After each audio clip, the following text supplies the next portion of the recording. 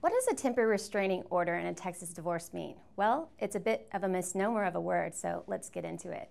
A temporary restraining order is often confused with a protective order that you see in criminal cases, refraining someone from being in close contact with another party.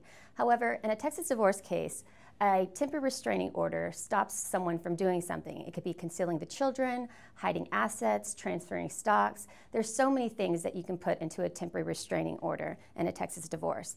These are actually usually pled within the initial filings of a case, and they last for 14 days until a temporary orders hearing is made, and then those temporary restraining orders become permanent injunctions. And a permanent injunction is something that refrains another party from doing something indefinitely rather than that temporary state of a temporary restraining order.